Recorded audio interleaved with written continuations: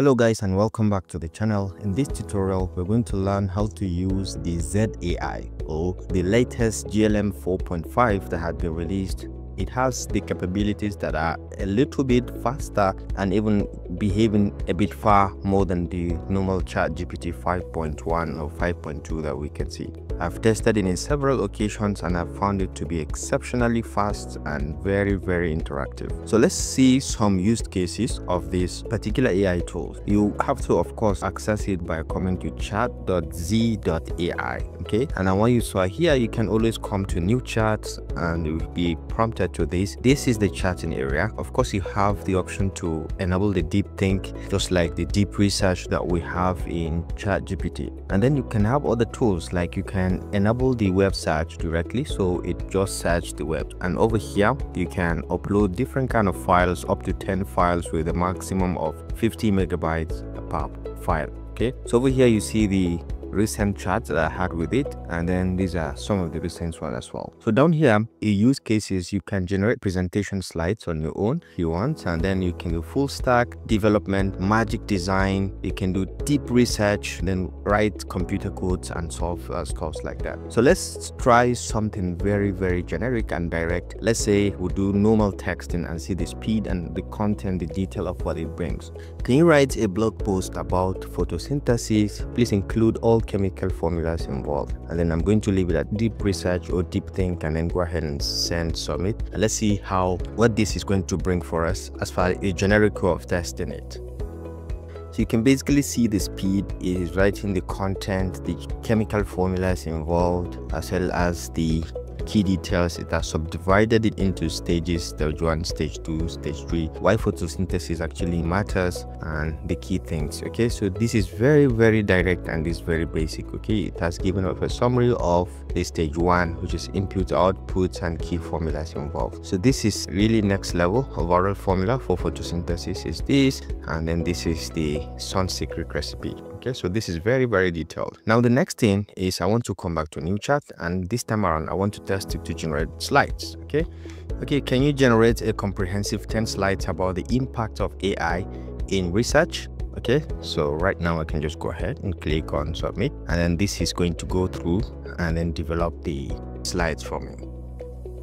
Okay, so as you can see, it is searching image by image, and it has finished searching all the content. I say now I'll create a comprehensive 10-slide presentation about the impact of AI in research. Now, based on my research, I've organized the content to cover various aspects of how AI is transforming scientific discovery, from data analysis to ethical consideration and future directions. So let's see, this is the coding. It is writing the code, and possibly at the end of this, it's going to generate the slides for us. And fantastically, you can see the preview of what it has generated, the impact of AI on research. So these are the synopsis of what it is going to generate. Is one of 4 slides. This is the first slide. This is the second one. AI data in analysis and processing. It is still making the other ones, and you can see the detail in what it has created. It has added very relevant images of the AI in this, and you can see this is the third one, AI in literature review and knowledge synthesis. You can see the best AI research tools. It has even highlighted some of them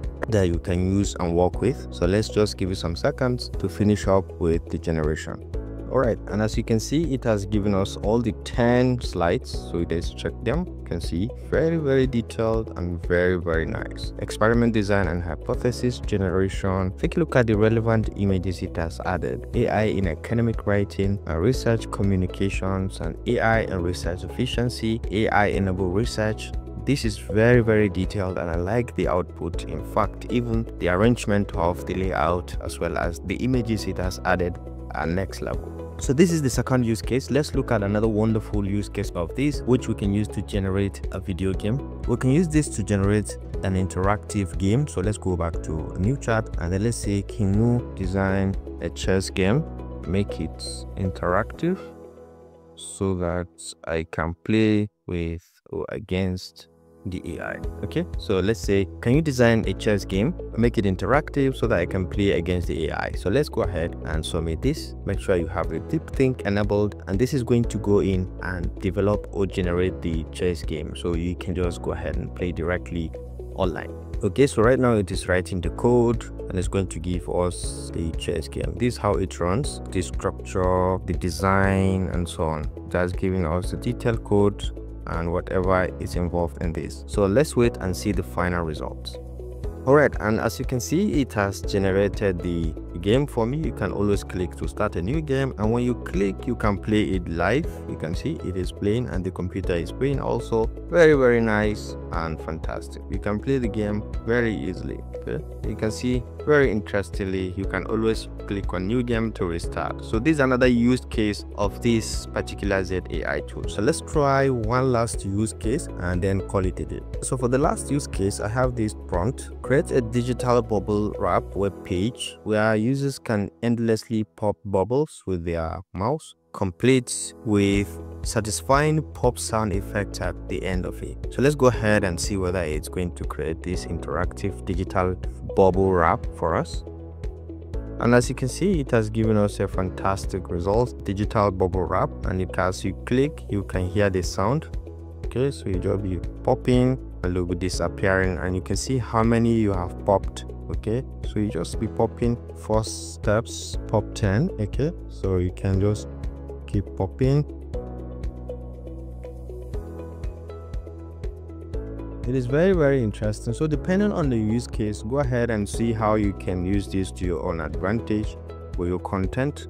It is very wonderful, and everything that you see here is completely free of charge. So this concludes this simple tutorial about the use of the ZAI using the GLM 4.5 model. Hope you enjoyed this video. Thanks for watching and see you in the next one. Bye.